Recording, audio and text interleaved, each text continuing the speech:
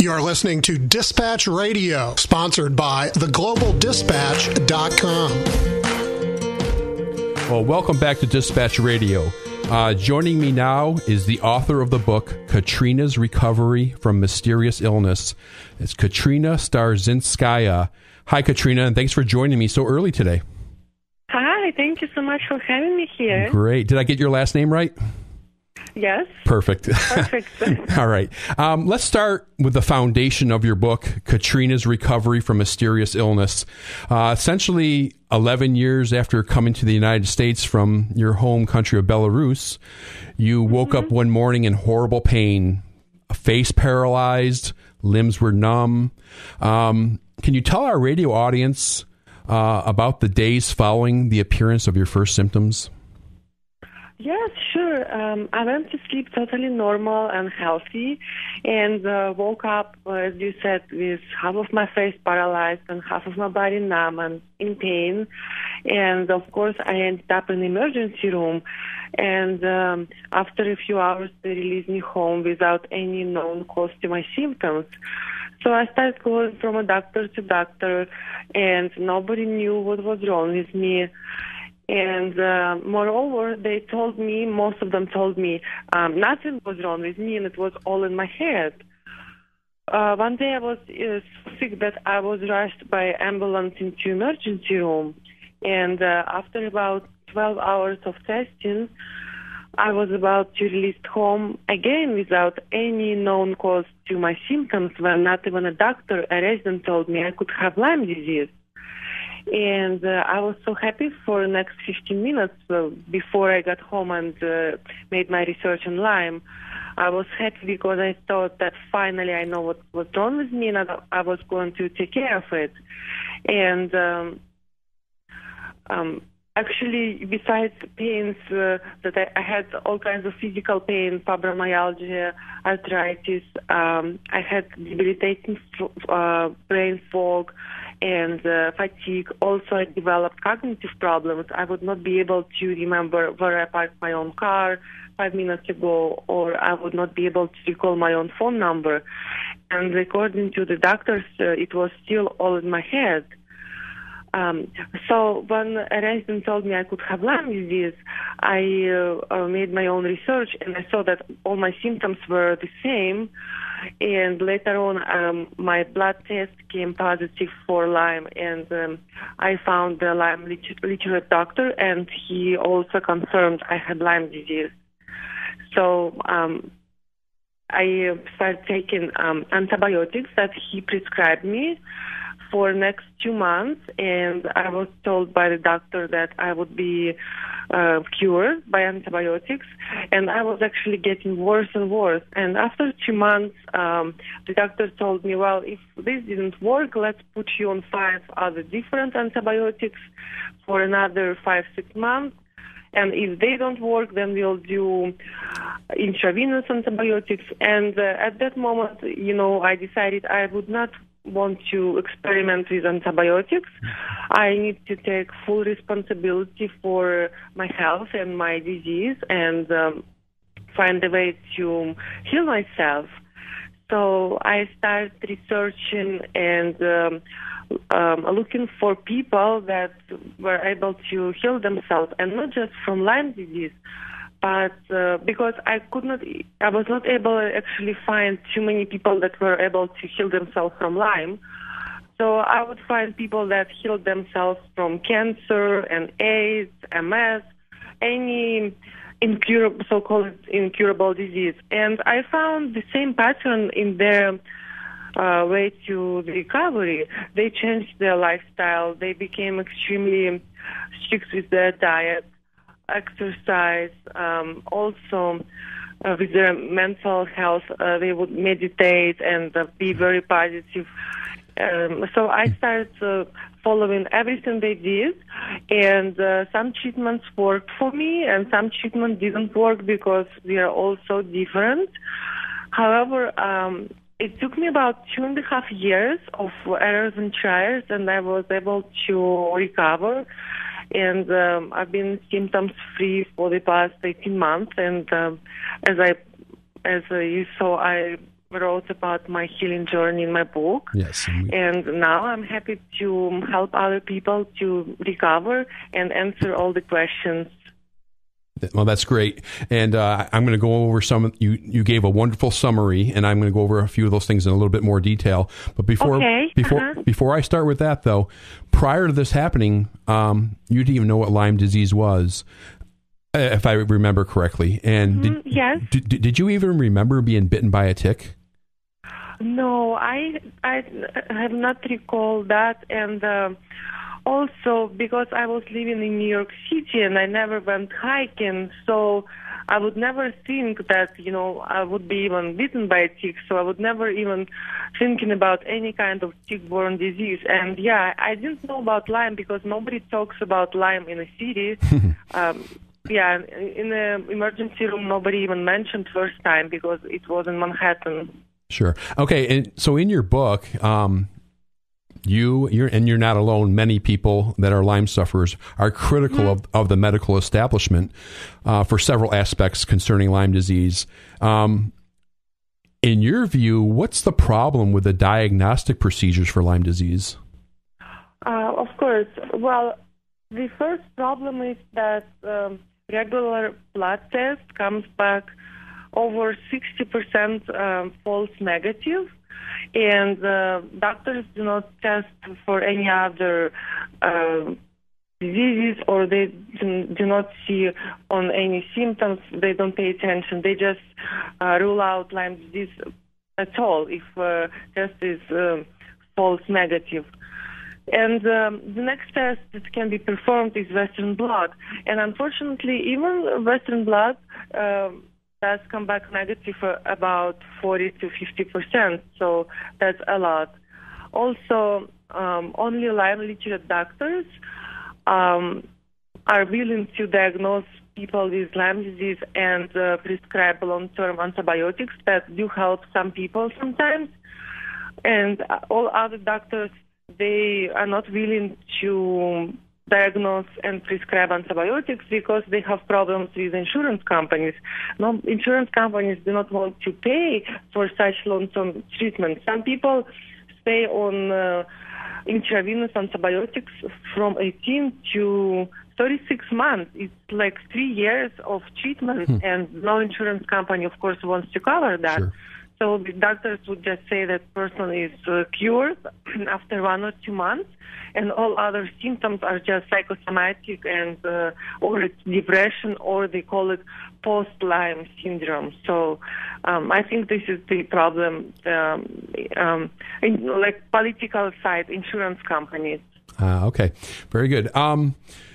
And ultimately, you were diagnosed with several co-infections. I think it was Babesia, Bartonella, maybe? And mycoplasma. And it is, from your experiences, is this very common in Lyme sufferers? Yes, I think 99% Lyme disease sufferers do have co-infections, and sometimes even more.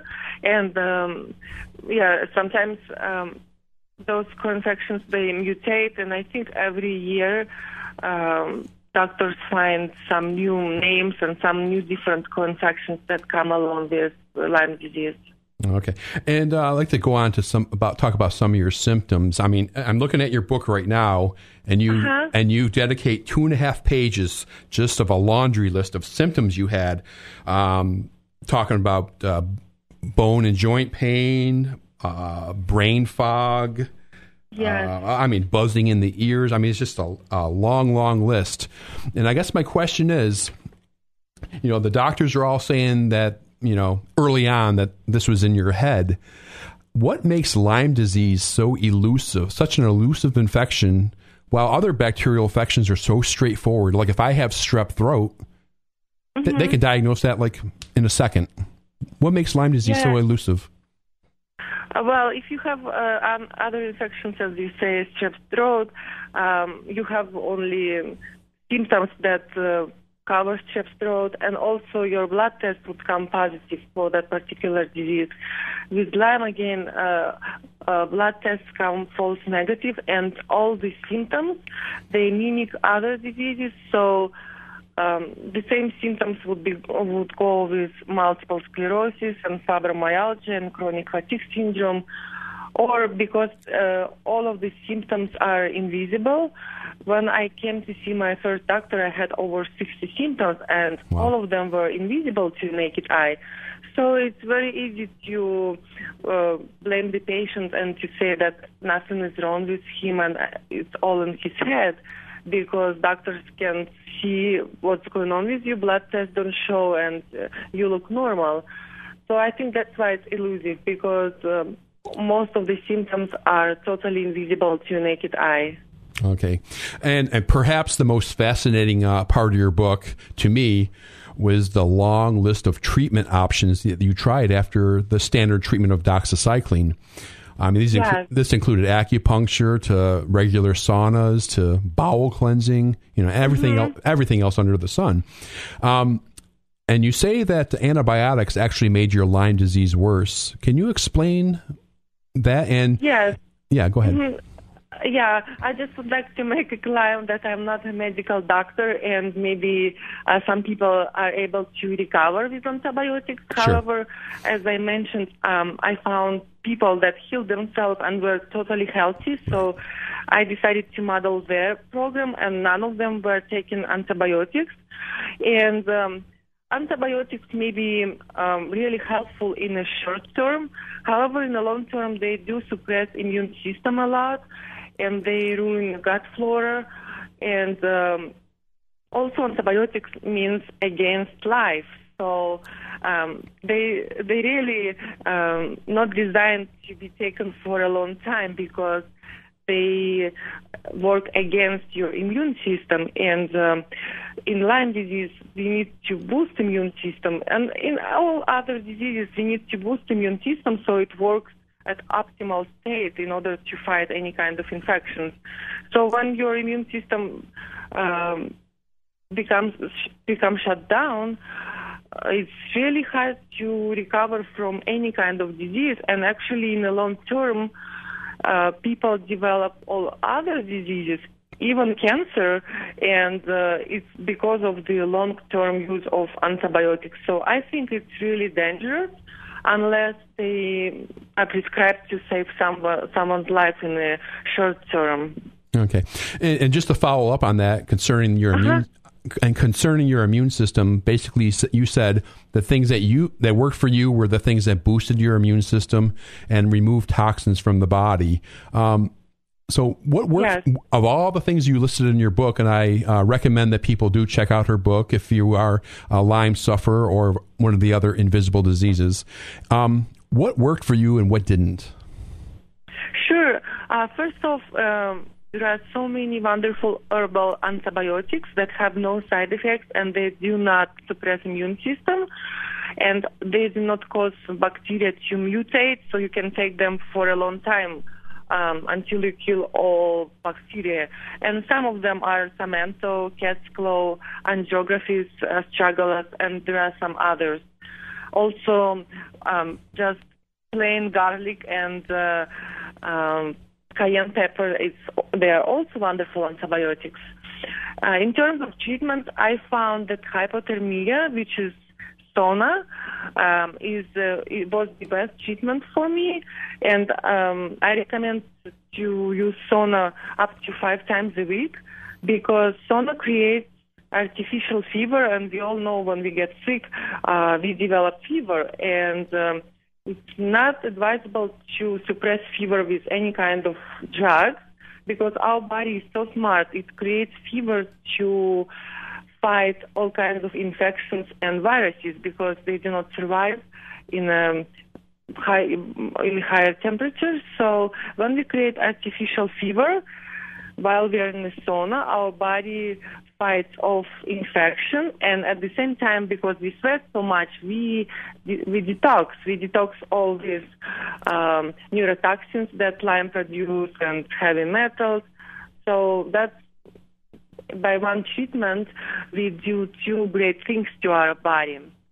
Also, I found that ozone therapy works really well, and ozone therapy can include drinking ozonated water, or also sauna with with putting some ozone in a sauna. So when your pores are open, your body would absorb a lot of ozone.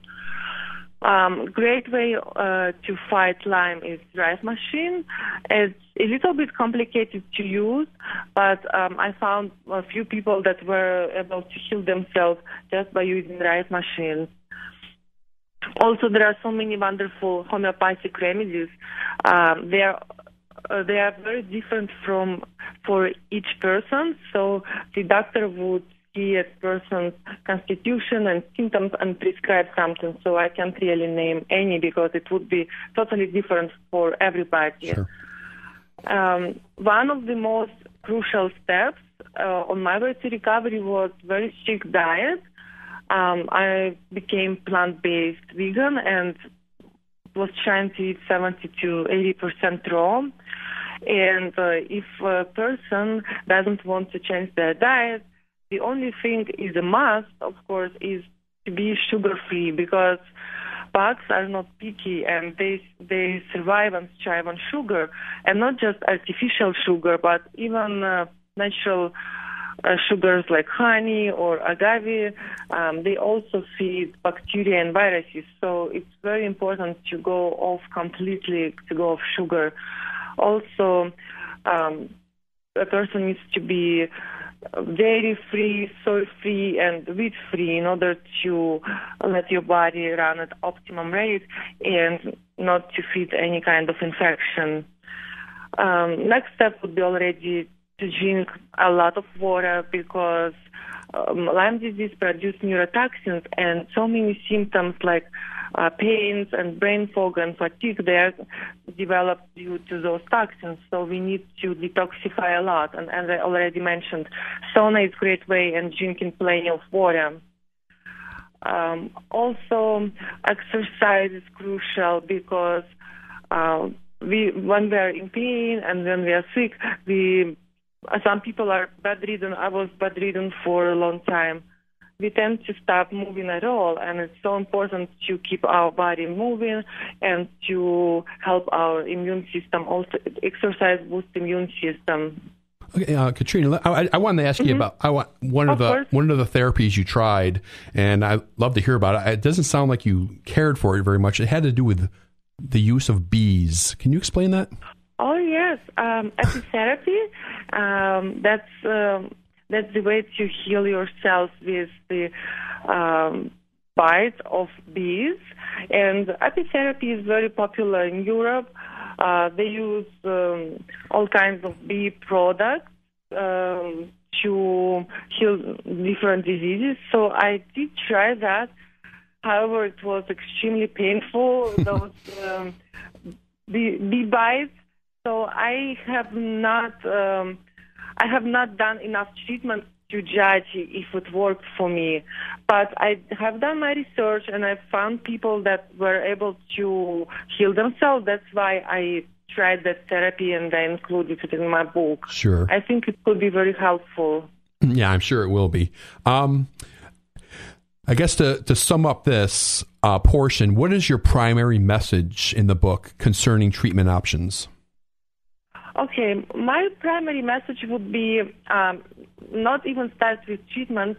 First off, a person needs to take full responsibility and authority for their health, because we tend to, acquire a victim mentality and blame other people for our disease, or we tend to blame doctors that they're not able to heal ourselves, or insurance companies, whoever.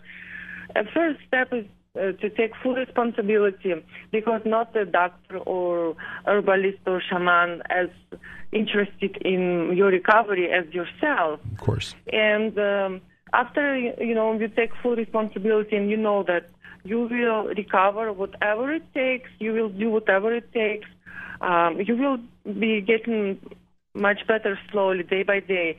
And also, Lyme disease is tricky, so before it gets better, a person gets much worse, which calls Herxheimer's reaction. So it's very important not to quit and just keep going, and to know that there is no overnight cure. However, you need to remember that if you give your body proper stimulus, it is able to heal itself. It's designed that way. So just keep going, take one day at a time, and have absolute faith in your recovery. Because it doesn't matter what prognosis a doctor gave you. If you are willing to put the hard work and mentally, if you know that you will recover, you will. Your body is able to heal itself, and if your mind believes so, the body will follow. Wonderful. Let me go on to some recent news. I'm sure you heard about the recent CDC estimates for Lyme disease that were published. Yes. And it's now saying 300,000. Is for you and other Lyme sufferers, is this a I told you so moment? Oh, yes, that's I told you so moment, exactly. And actually many Lyme sufferers now got excited because they hope that, the CDC new numbers will bring more awareness, and maybe finally doctors will recognize it and they will not be telling other people that it's all in their heads. So people finally will get more attention and more, they will get treatments, they will get more testing. So yes, I think it's good news for those who need help from doctors. Okay, great. And in addition to your book, Katrina's Recovery from Mysterious Illness, online, there's no shortage of forums, support groups, etc. for Lyme disease. For any of our listeners out there that are suffering from this, what advice would you give them concerning picking and choosing such websites? Okay, I actually do talk. I have the whole chapter on online forums. And I recommend it not to go exactly specifically to Lyme forums, because when I just got sick and I didn't know anything about Lyme disease, I started going to those forums. And what I found that there are so many people that are very negative, and they told me that they've been sick for 10, 15 years and it's incurable and you would never recover. So they really got me scared. I thought, I would be disabled for the rest of my life just like them. And when I started getting better, I started posting my treatments and told them I was getting better. So they told me that I was a fake, that they told me, please do not get any hope to other people because it's not possible. So I do not even recommend those forums. I would say find people online that heal themselves, that post inspirational stories and are willing to help you, are willing to tell you about their treatments and what they did and their setbacks. So, I don't have any favorite forum to go to. Okay, good advice. Recently, the senator in the state you used to live in, New York, Chuck Schumer, he's calling for the CDC to step up their research activities on tick-borne diseases, including Lyme. I'm sure you agree with him. Yes. And yes. What do you think the CDC and others should be doing as far as increasing research? I mean, should it be for diagnostics, treatments? I think it's very crucial to start with diagnostic and help those. Some people go underdiagnosed or misdiagnosed for 10 years, and after they diagnose after 10 years, it's so difficult to heal because the body has been fighting off infections for 10 years. Body is so weakened. So the faster you diagnose, the much easier it is to recover, and it's possible. So I think proper testing is very crucial right now. Okay. And one last question. It's kind of a little bit different, but I did notice in your book that you did have a chapter concerning Plum Island and the Lyme disease connection with that, and that's been an interest of mine for several years now. In 30 seconds, tell me what you think about that. Well, I had researched the book Lab 257 by Carol. Yeah, I read that too. And then I did my other research, and the island does exist, and they do experiment with all kinds of viruses and bacteria, and I personally believe that Lyme disease was created on that island, and it escaped, and that's why it became epidemic all of a sudden. So I highly recommend people educate themselves and read that book and see for themselves, because it's a very controversial topic. However, I do believe it was man-made complex of bacteria, viruses, parasites, and it was designed to be totally undetectable at the early stages and permanently disabling at the later stages. So that's my opinion. Right. Yeah. And so you think it was being made as a biological weapon? Yes. Yeah. Yes, I do think so. Yeah, you're not alone on that. Several people believe that too. Mm-hmm. All right, Katrina, we're getting ready to wind down. I want to go ahead and give you a minute to, plug your website, your business, talk more about where people can find your book, and if they want to buy it, go ahead. Of course. So the name of my book is Katrina's Recovery, and they can get it on Amazon or on my personal website, Katrina's Recovery from Lyme. And also, I do run health retreats in San Diego, where I live right now. It's 7-day juice cleansing retreat where I practice all these treatments I mentioned. And if people are interested, my retreat is called Health Mastery, and they also can find it online, healthmasteryretreat.com, to learn more information. And there is a phone number and contact form, so if they have any questions, they can call us and write. And I answer about 100 emails a day. I help anybody, so I would answer all the questions and concerns for people. Great. Well, joining me for this past half hour or so has been Katrina Starzhynskaya. She's the author of the book Katrina's Recovery from Mysterious Illness. And Katrina, thanks for getting up so early and joining us this morning. Oh, of course. Thank you so much. Oh, you're welcome. Take care. Bye-bye. Bye. Well, there's no doubt in my mind that there's, especially based on the new CDC estimates, that there's a lot of people suffering from Lyme disease. And the information in Katrina's book can also be for other types of illnesses like chronic fatigue and fibromyalgia. Her advice covers that whole spectrum of quote unquote invisible diseases. Let me briefly talk.